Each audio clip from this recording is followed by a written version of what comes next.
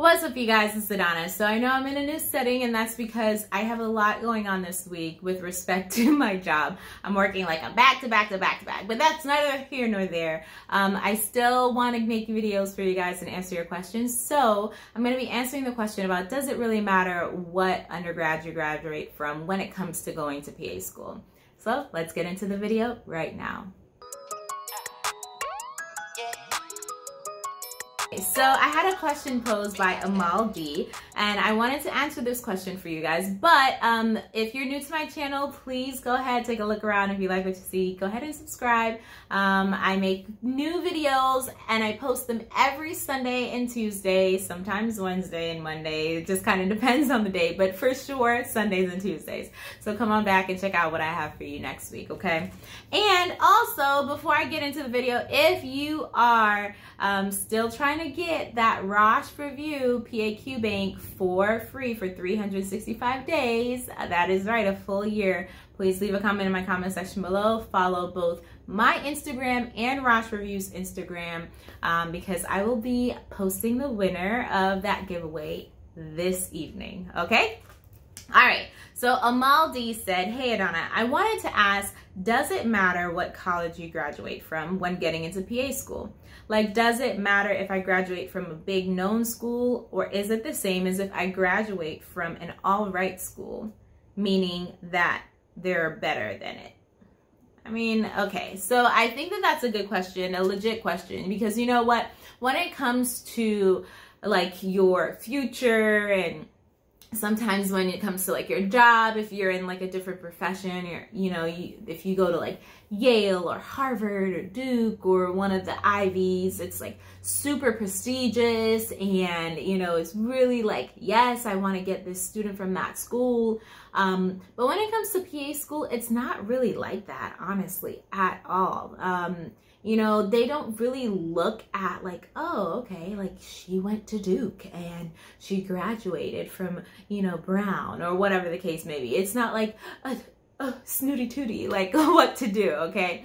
So when it comes to PA school, the PA profession was created as a second career, right? And so a lot of the students in the past, and even now, are coming to this as like a second option. Like, they've done something that they've already wanted to do, and now they want to get into healthcare and be a provider, and the PA profession affords them that opportunity.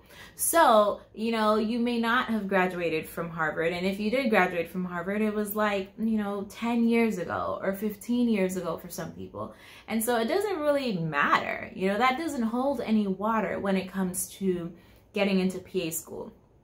What matters with PA school is what your GPA is, from your undergrad or from the prerequisite courses that you've taken, what your GRE or your PA CAT score are, what your healthcare experience is, and how many hours you have of that. And for some schools, like volunteering and shadowing kind of matters as well, because they want to see that you give of yourself, and also at the same time, about the PA profession, and exactly why you want to be a PA, okay?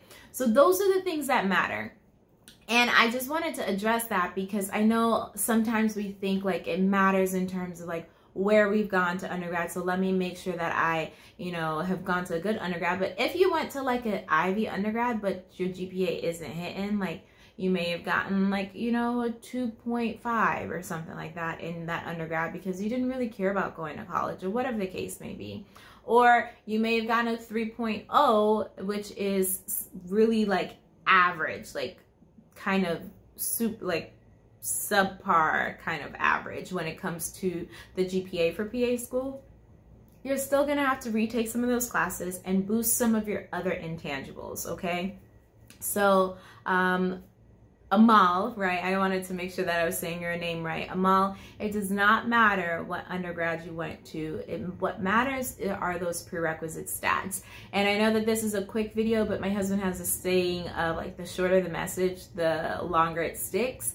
And I think that you all need to really like take this home. I really want you to take this home with you, that it does not matter in terms of what undergrad you went to. What matters is your prerequisite stats, okay? So make sure that GPA is right, both science and cumulative. Make sure your GRE and your PA CAT, whatever standardized test your school is requiring, make sure those numbers are correct.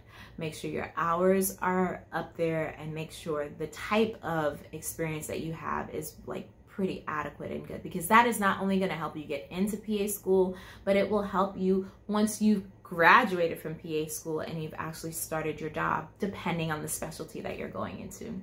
Okay? Thank you, Amal, so much for asking me that question. I really appreciate it. Y'all, please continue to leave me questions and comments in the comment section below. Go ahead and subscribe, because it helps my YouTube algorithm out a ton.